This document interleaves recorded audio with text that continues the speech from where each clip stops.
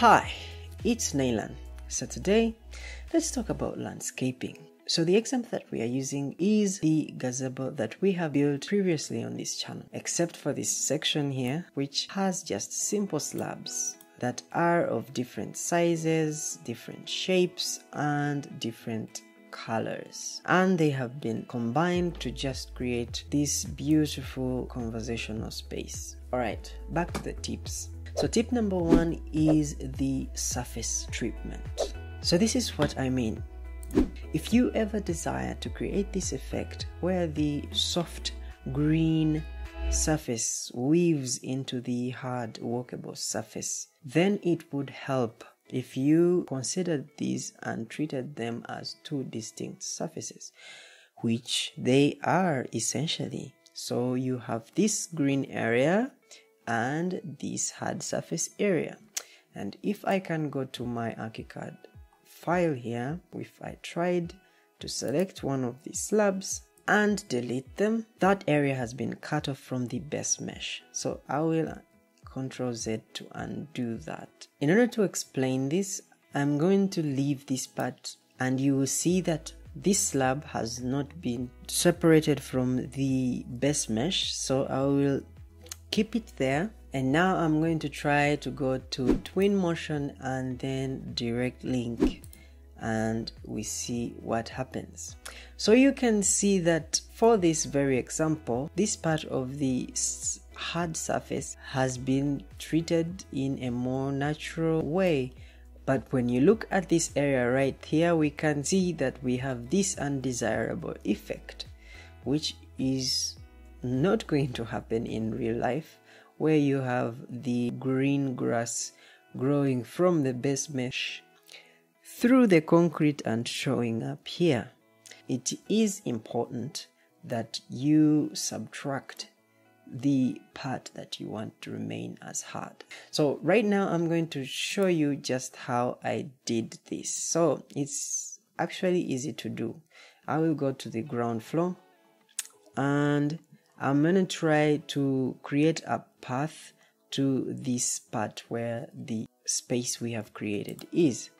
So in order to do this, I'm going to try and remove these, move them just a bit. So I'm going to get this hole that was created in the mesh and I'm going to multiply it along here.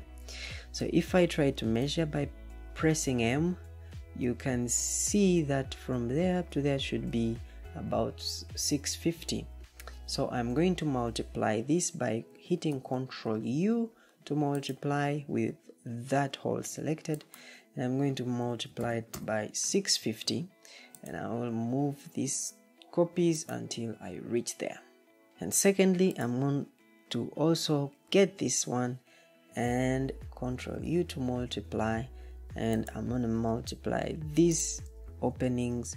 Also remember, we have a hard surface there, so we can subtract this area, this whole thing, this whole design from the base mesh. This is what it looks like in 3D. Yes, so this is what we have, but obviously we need to fill it with the hard surface. So we will go back and bring back these slabs, select them, Ctrl D to drag and place them here, and then Ctrl U to multiply them with the 650 up to when we get to this space here. And if you like, you can subtract from these two, click one of the sides, and with subtract from polygon selected, we can remove that section such that we have that. So let's try and go back to twinmotion. So go to twinmotion, direct link. So we can see some stuff has gone rogue. We have lost some of our materials, which is easy to do. We can put back the material, grab the material and place it in, and these materials that we have brought in, we can spread this here. If we try to go to context and scatter, we need to get grass which is detailed.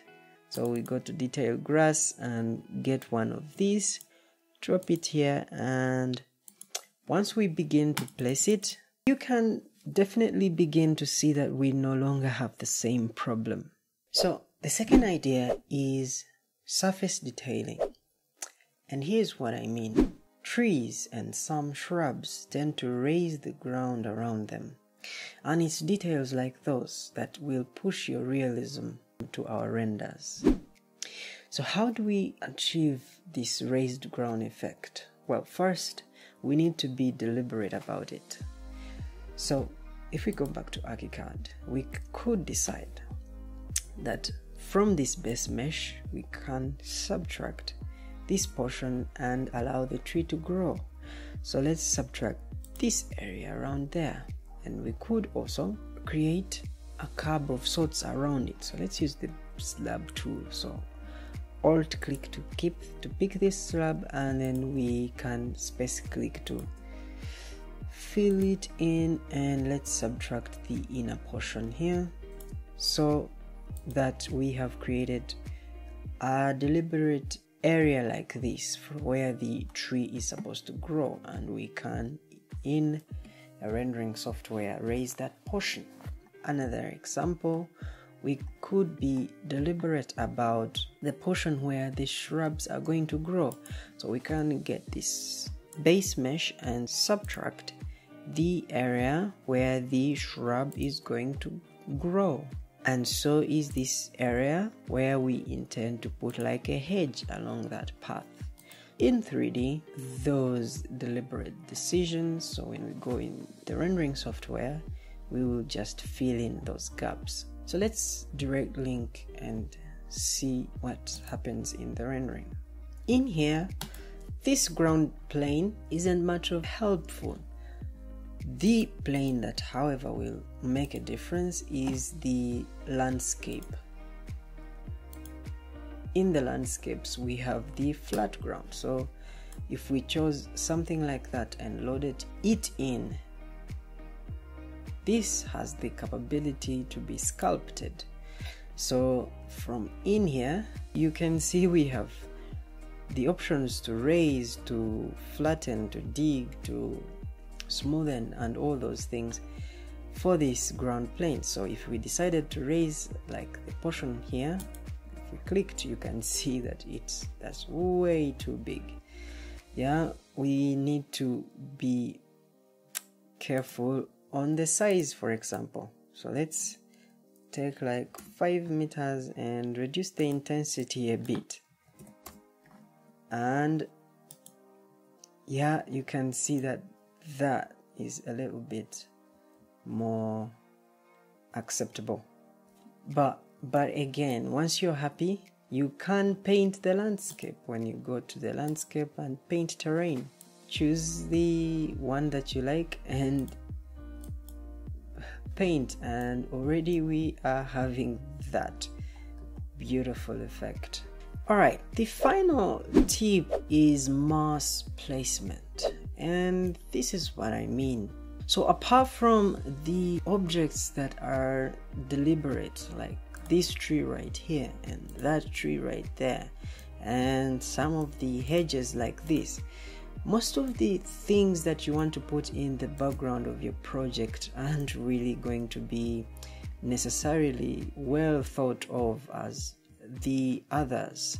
So you want to be familiar with the software's way of placing some of this vegetation, so you're not overwhelmed with a lot of this work. So even if you were using Lumion, you can see how it's easy to use mass placement, using control click to add many points, adjusting the sliders for the vegetation count, varying the sizes and the heights and the edge of the plant, and also adding multiple plants to the collection, or using twinmotion's way of scattering vegetation around the landscape can be very, very helpful, both to create the tall plants and the tiny shrubs that are around it. So that's it for today. Hope you enjoyed it. Hit the like button if you did and subscribe below, and I'll see you in the next one. Bye.